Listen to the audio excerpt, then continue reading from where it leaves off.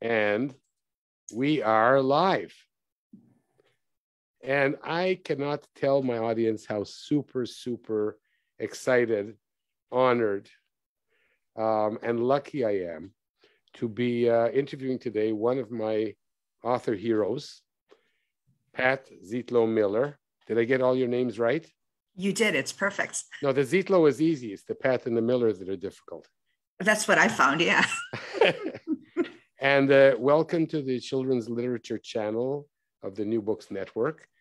Pat, it's so great to have you. Oh, thank you. I'm really excited to be doing this. And you've published in the past 8 or 9 years about 24 books. Yes, I have. For children. Wow. And we're here to celebrate your new one, In Our Garden, which launches. It came out on March 15th, so it's been in the world just about 2 weeks now.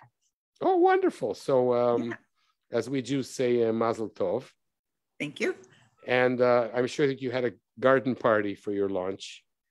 Well, okay, I'm sitting in Wisconsin and it's snowing right now outside. There is snow. So no, we aren't quite at garden season yet. So that'll have to be a little later. Okay. You don't happen to have a copy of the book to show everybody? I have it right here in our garden. And I obviously wrote the words, and Melissa Croughton is the illustrator, and she lives in Utah. And I think it's probably a little warmer where she is.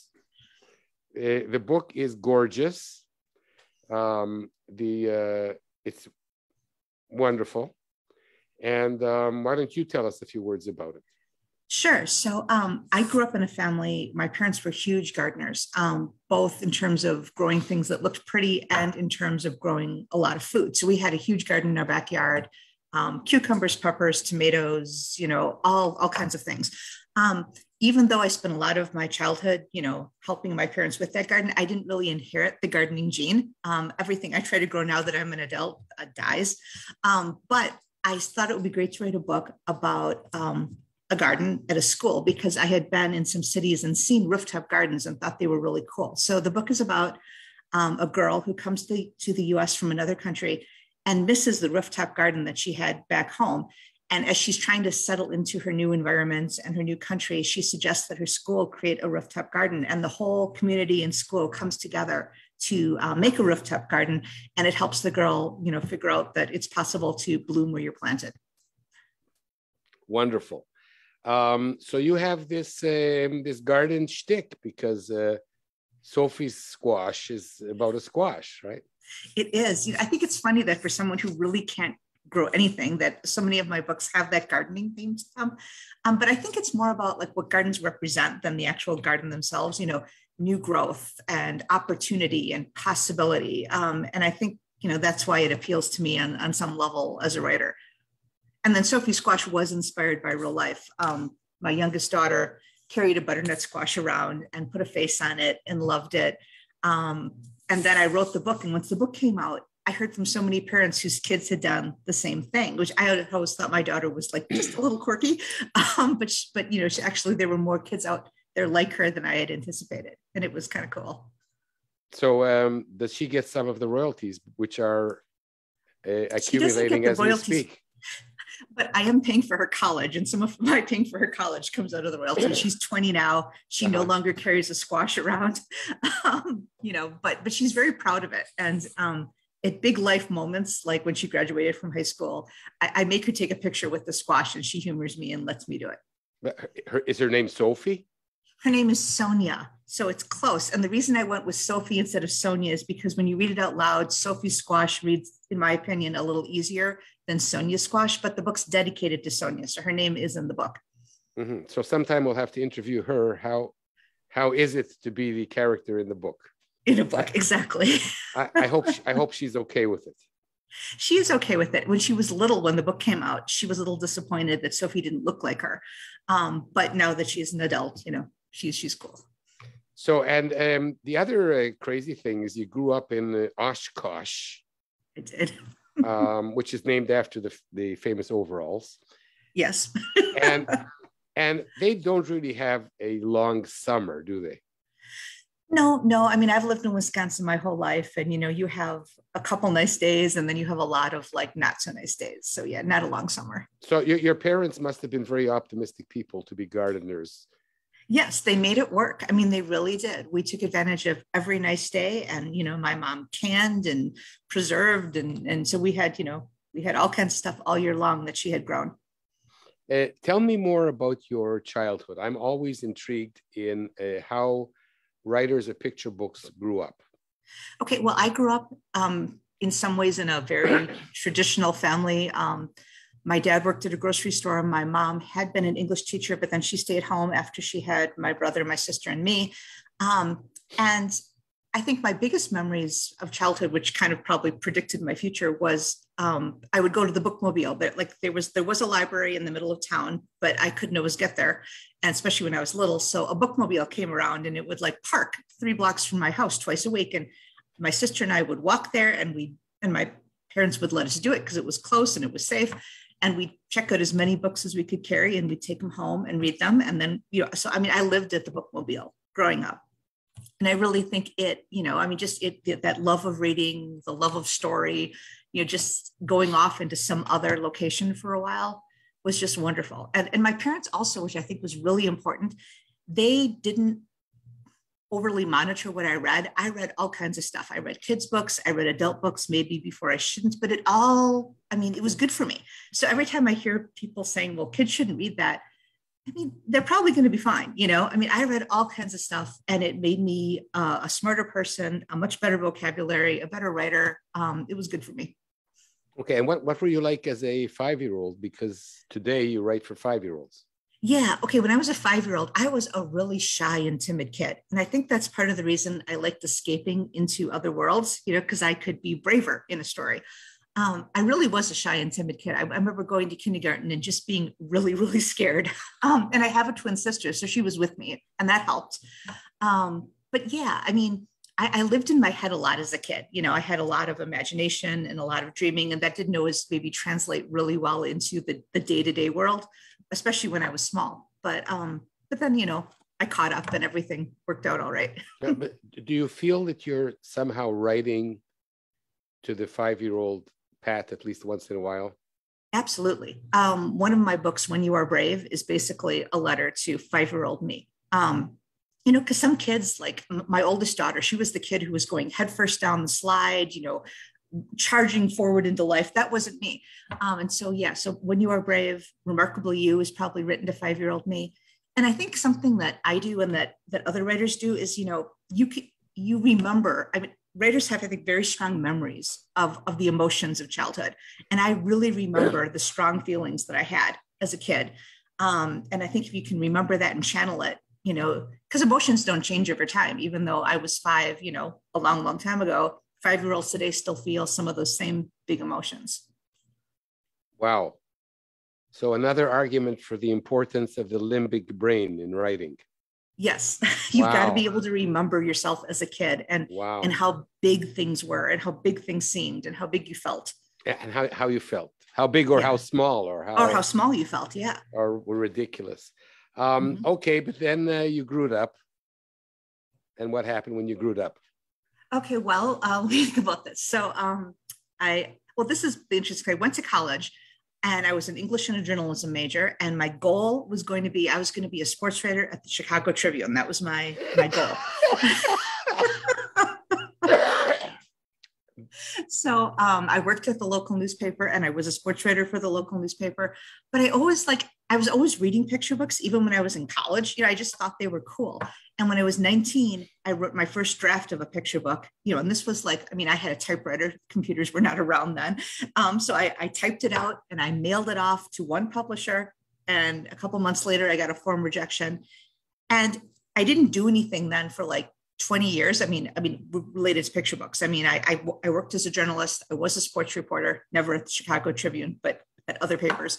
But I always had that picture book thing kind of hanging around in the back of my head. And then when I was 39, one second, Pat. Go ahead, yeah. No, don't be sorry. Did that rejection put you off from writing? Well, I did. I wasn't upset about it. It was more like, oh, well, I tried. But because I was only 19, I think I thought, well, I tried and they said no. So, it's over. I didn't realize that so much of writing was trying and trying again and getting rejected. I just thought, well, I tried, they said no, so I'll, do something else. But when I was 39, I went like, okay, I didn't really try. I tried once. So then I really started like treating it like it was a part-time job. Like every evening I was writing, I was reading, I was, researching, because now the internet existed and I could like figure out what I was doing. And that's when my picture book career really started, was when I was 39 and said, if I don't try this, it's what I'm going to regret when I'm older. Wow. I should have met you earlier, because it took me 64 years to reach the same conclusion. Wow. So, and did you realize that there was a lot to learn? Because absolutely. Because you had this career, you were a reporter and a writer, and you could have said, "Oh, I'm really good. I just need one or two tweaks." I've met aspiring writers that do that. They're like, well, and I'm making this up, but they're like, I have a PhD in psychology. I know how to write. But knowing how to write and then writing for kids is such a different thing. I mean, yeah, I was a paid writer for all of my career. But when you're a journalist, you're reporting on facts and you're quoting people and making up a story from the ground up, and, plot and structure and hearts and voice. That's so different. So I think I had maybe a leg up because I knew how to put words together, but I had so much to learn in terms of telling the story, and then even picture book structure. Like, how many pages are a picture book? How do you work the page turns? A lot. I had a lot to learn. And luckily I knew that. But then the other benefit of having been a journalist is I knew how to find things out. Like I knew how to research. And so I just treated it like it was a project, and I jumped in and I did tons of research. And I think that more than anything helped me succeed, because I went in and I found the answers, and then I practiced a ton. So practicing, take us forward slowly towards Sophie and this. I call it a perfect children's book. I think it's going to be an eternal classic. Well, thank you. I just feel so lucky that was my first book, and it had that level of success right out of the gate. I mean, I had a ton of books that I had tried submitting before Sophie that I thought at the time were ready, but looking back, they weren't. I was still learning the craft and learning what I was doing. But when I started working on Sophie, I mean, the book the final book is probably the 10th version of Sophie. The first versions were, just beginning attempts, but even the beginning attempts got like some positive comments and some positive interest to keep me going and to keep me really working on getting it right. But yeah, that book is really important to me because it's a tribute to my daughter. It got my career started. And even though, like you said, I've had tons of books. That's a tiny bit of an understatement. Which part? That it helped get your career started, dear. It made you a stellar, world famous writer. Now's the time to be a little less modest. I'm not going to ask you how many books you've sold, but honestly don't know the answer to that question anyway. Is there a language that it hasn't been translated into? Is there an award that you haven't won for that book? It did really well.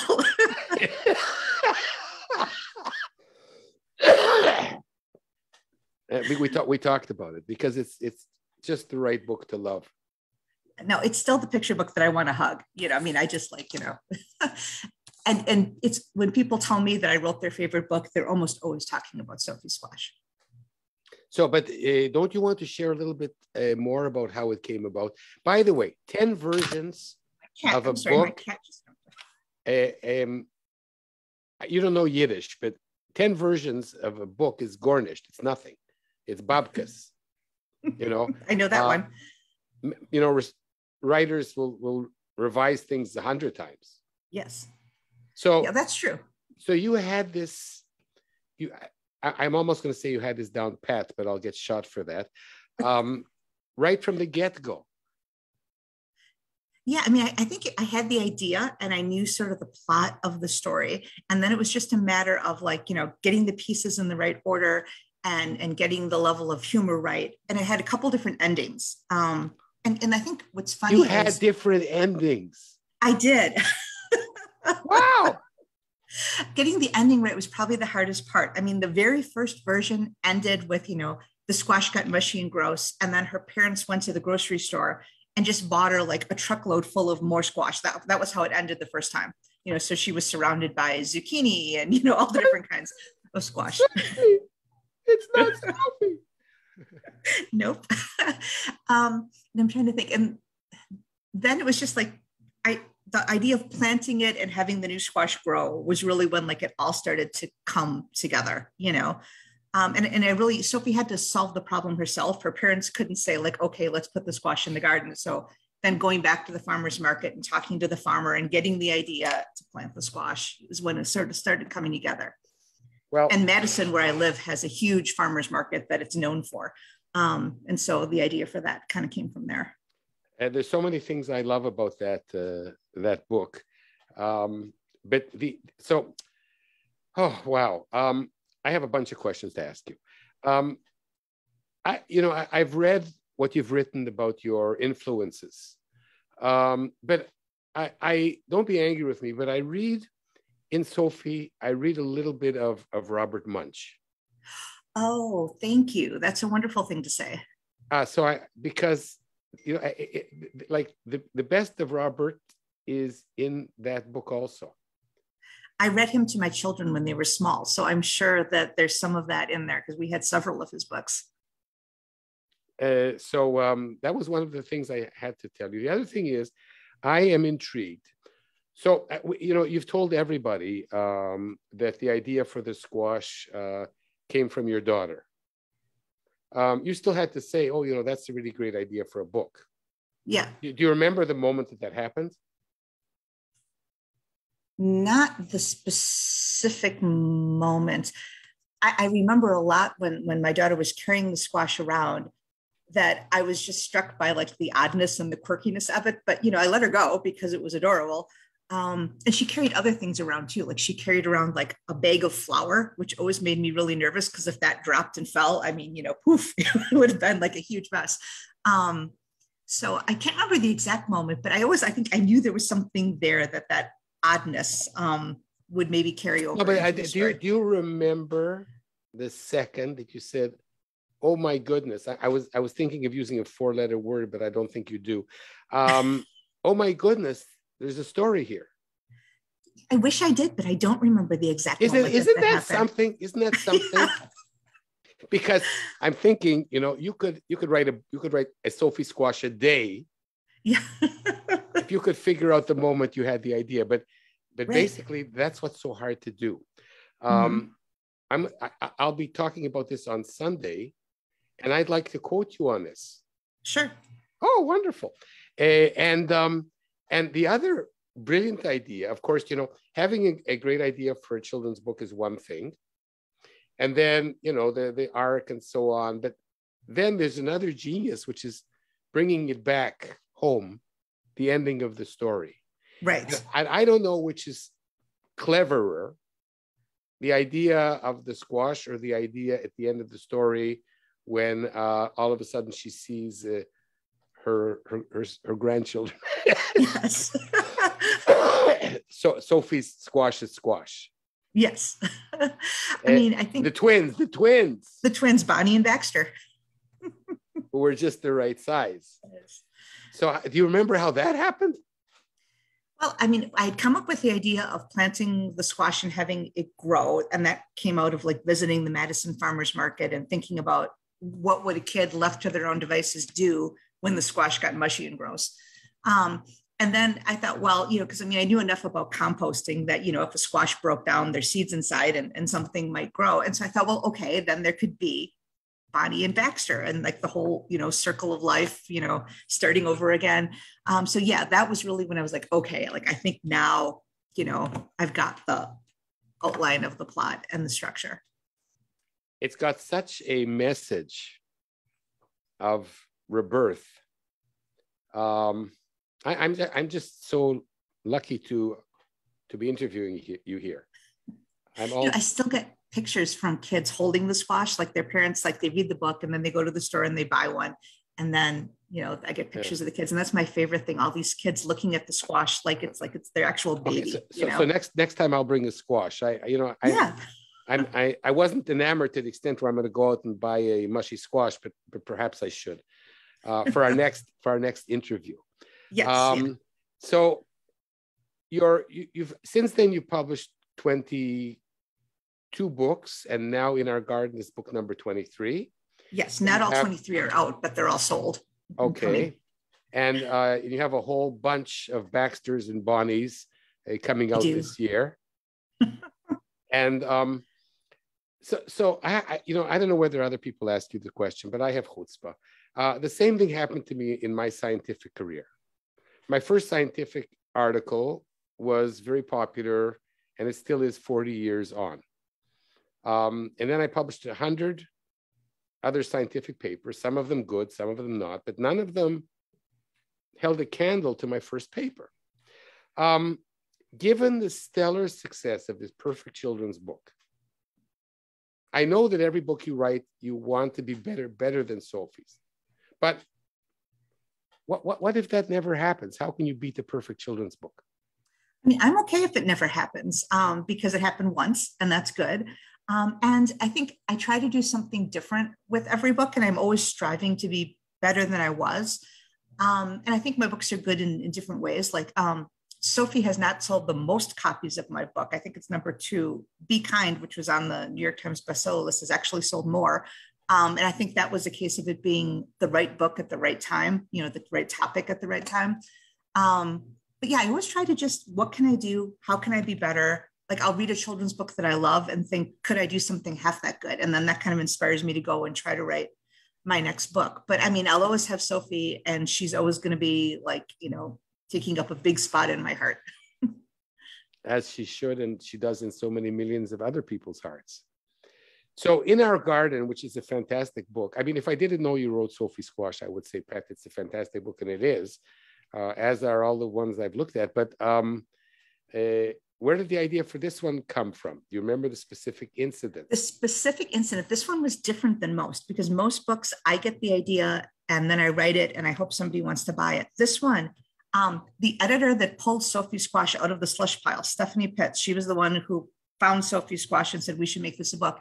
She contacted my agent and said, would Pat write a book about a school garden? And so it was kind of like getting an assignment from your teacher. And I said, I could do that. So that was one where the topic was given to me, but then I had to figure out how to tell the story. Like she didn't give me a lot of direction beyond school rooftop garden. And it's a first person story. Yes. And what else I like about it is that the heroine or the main character doesn't say necessarily where her idea came from. And I think that kids like that. And I always tell kids ideas can come from anywhere. There's not one right way to get an idea. I mean, I get ideas by reading other books. I get ideas by dreams. I get a lot of ideas by like listening to other people's conversations when I'm in the checkout line at the grocery store, because people say funny stuff and you hear like parts of their conversation. And I'm like, I could work with that. By noticing like odd little details and thinking, why is that person wearing those socks, or why, But you run home and write the ideas down. What's your process? Yeah. Sometimes I've got a notebook with me and I'll jot a note. Other times I'll be driving home going, don't forget this, do not forget this. And then usually, of course, we forget it for a couple of months. I have forgotten some things that I wish I hadn't, but no, usually I try to write it down. Or if it's an amazing idea, I'll just sit down and like just start typing out something just to capture it for now. Yeah. So when you write a new story now, do you ever get rejected? Oh yeah. All the time. Who's going to reject Pat Zietlow Miller these days? A lot of people. Yeah, because when you write a story, like it's got to be the right fit with the right editor. They have to kind of see the same vision for it that you do. And editors are like anybody else. They have like their own taste, their own opinions. And so it's got to line up the right way. And they also have to think that it's going to be something that will sell and be profitable. And so I sell books, but I also get a lot of rejections. And it's just, now they don't bother me. It's just part of the process. It's just like, onward, keep moving. So let's go back now to Pat in the slush pile. Hard as this is to fathom and imagine. So you've done your 10 revisions with your critique group. Yes. And then what happens? Well, I had been I didn't have an agent. And so when you don't have an agent, you send it in just randomly to publishers that will accept it, because some publishers won't look at your story unless you have an agent. And then you wait forever to hear, because, they get tons of submissions. And I mean, it just takes a while. And so I had sent it out to several places. And honestly, I was sort of running out of publishing companies that would take unsolicited submissions. And so I was kind of on my last one or two. And I thought, well, maybe Sophie just isn't going to work. And I never thought about giving up, but I was feeling sort of resigned that maybe I was going to be like writing for myself versus writing for the world, But then I had sent it to Schwartz and Wade probably 8 months ago. And I had a spreadsheet saying what I had sent where, but I had sort of like not thought about it. And then they called, my phone rang and it said Random House on the, the caller ID. And my first thought was, it's got to be like a telemarketer, because, I just wasn't. And then it was Ann Schwartz in person on the phone. And she said, you probably don't remember sending us Sophie Squash. I'm like, yes, I do. 1 second, Pat, 1 second. You didn't know her. You didn't meet her at an SCBWI meeting. Nope, random. Random House. Random House. Schwartz and Wade is an imprint of Random House. No, I'm saying it was random. Yes, it was random. It was totally random. And Stephanie Pitts had pulled it from, because she was, I think, like a very junior editor at the time, and their job is to read the slush pile. And she had seen it, thought it had possibility, given it to Anne. And Anne, bless her, decided to take a chance on a brand new writer and called me up. And I was stunned and thrilled, and it was amazing. That's totally incredible. So you realize that this is like I've interviewed maybe 50 authors, maybe 100, I can't remember. And nobody gets discovered from the slush pile, Pat. No. Nobody. It just doesn't happen. Like you are like some kind of... I'm an outlier. No, you're not an outlier. You're an outlier among outliers. Wow. So how do you now encourage other writers? Because both of us know that you wouldn't have been discovered, even though you've written this perfect story, and with all your years of experience, you still were in the slush pile, and just by some crazy happenstance, you were discovered. Yeah. It's hard to talk to writers and say, well, do exactly what I did and it'll work out the same way, because you probably won't. It won't, right? The squash will rot and that's it. Yes, and everything will be mushy and gross. No Bernice. No Bernice. Now I just try to tell writers to, do the things I do. Read as much as you can, write as much as you can, and then, try to find an agent, because your odds of success are going to be better if you're submitting with an agent. And I have an agent now, but I didn't. I'm not surprised. So when Random House calls you and they want to publish a book, it's easier to find an agent. So this is absolutely true. Yes. So how did that go? How did that work? Okay. So I didn't know what I was doing. I was just brand new. And so I thought, well, no agent's going to want me. I'll just, work with Random House and it'll be fine. And I had a friend. I know. What? I'm coming off a flu. 3 weeks phlegm is now coming up because you're so hilarious. Yeah. Yeah. So what happened? So I had a friend who was trying to become published as an author, hadn't at the time, now she is. And she said, well, you're going to try to get an agent, right? And I said, oh, no, I just don't think it'll work out. And she said, Pat, you have to try to get an agent. So I had seen Joan Paquette speak at a conference, an SCBWI conference, and I had really liked her. I thought she was cool, but I hadn't submitted to her after the conference. And so I sent her an email saying, here's my story. Random House made an offer. What do you think? And she got back to me and she said, what else do you have? And I sent her, other work I had in progress. And then this is the part I remember vividly. I was at my day job and I got an email, and the email was from Joan and it said, you're so talented. And I was like, oh my God. And then, she repped me, handled Sophie Squash, and I would not have the career I have if it wasn't for Joan Paquette. She submitted more of my books. She was just, I mean, it just, having the agent makes your life so much easier, and she's great. Yeah, so my friend who suggested it is Jessica Vitalis, who has a book out called The Wolf's Curse. And so I feel like I owe her lunch for the rest of my life, because she was like, Pat, get an agent. Okay, so Pat, here's the thing, and I asked the authors this question. Agents usually take on less than 5 new authors a year, usually maybe 2 or 3. And picture book writers are competing with more successful commercial genres. Yes. And they will go through thousands of manuscripts. So your chance in finding an agent. I know. That's why I wasn't trying. No, but 1 second. We want to try and give advice. And the chances are less than 1 in 1,000. But you've written also about self-publishing. Self-publishing is a slippery slope, because you hardly ever get to where you need to be. So what do you tell the people who aren't there? Well, I mean, one is you have to try. I mean, even though the odds are small, if you don't try, it's never going to happen. I have met a lot of aspiring writers who write, and then they just keep the stories on their computer. And I'm like, well, if you don't try to get them out in the world, it's just never going to happen. So you have to try. And then I think a lot of people try too soon. I know I did. You write something and you're all aglow because you think it's so perfect, but yet it's not. So you really have to put in the time to master the craft. So it's putting in the time.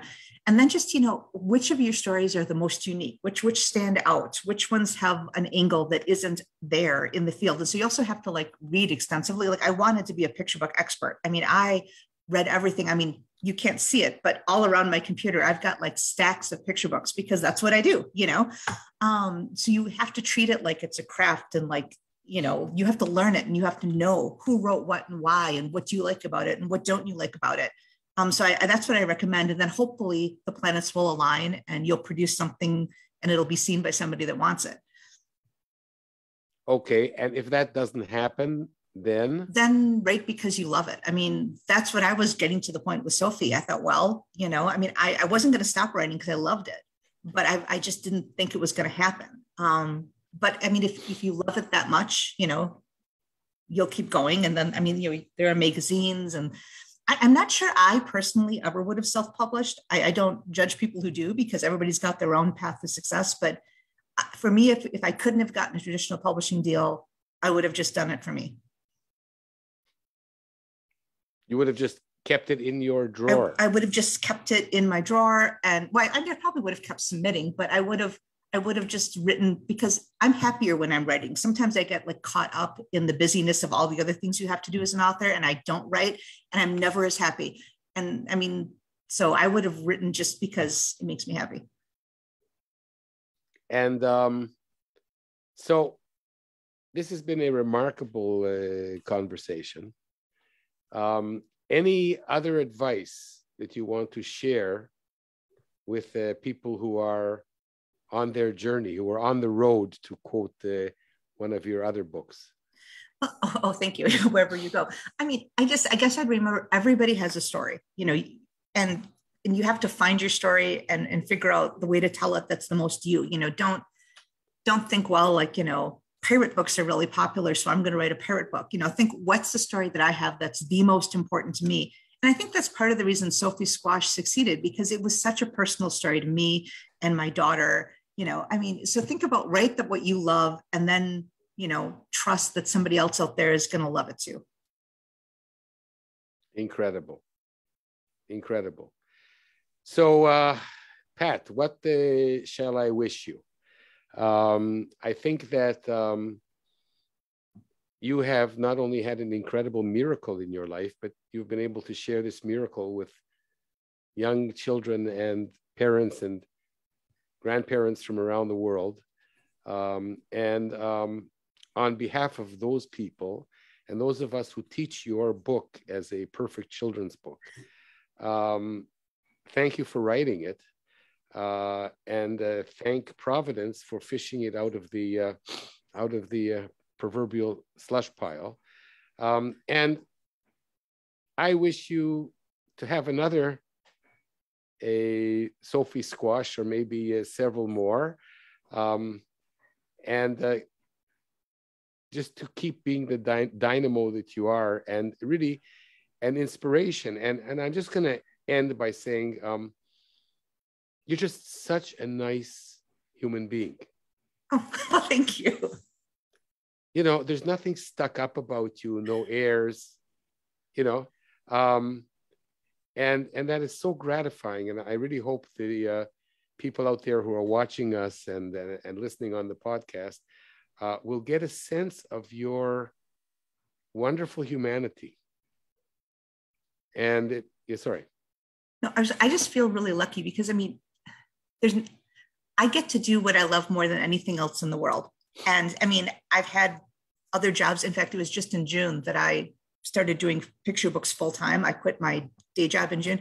And every morning I wake up and I'm so fortunate that I get to spend my day with picture books for kids. And it makes me happy. And so I very much recognize my good fortune. Yes, I mean, I concur. I think that picture books are the most amazing thing, and writing them, and for those of us who illustrate, of which we are not those. I am not that.